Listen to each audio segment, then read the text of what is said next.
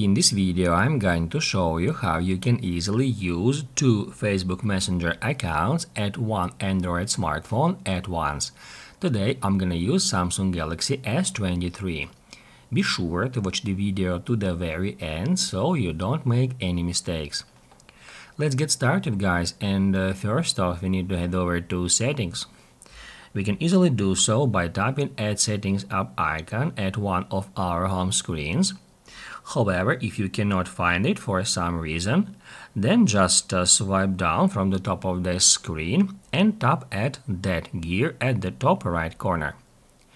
That's how we can easily enter Settings, and now we need to scroll down all the way until we find Advanced Features. And here we are looking for the option Dual Messenger. On the next step, we can check all the applications that supports that feature. Obviously, the Messenger app have to be installed on your device before getting to that page. And if it is installed, you will find Messenger option here. And now, guys, all we have to do is just turn on the toggle button next to it. Down below it says that you will be able to sign into another Messenger account in the second copy of the app.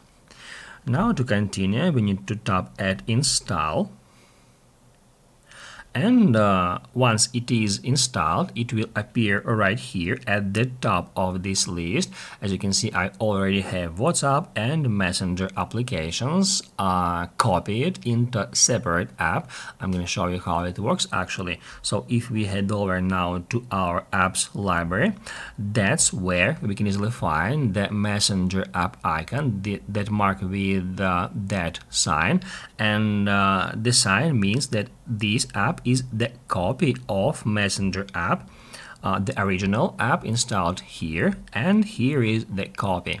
And now we can, let's say, long press on it and then add to home. So that's how we can easily put another copy of Messenger app on our home screen, and then we can use it to sign into our another Facebook Messenger account. On the next step, you just need to enter your phone number and the password.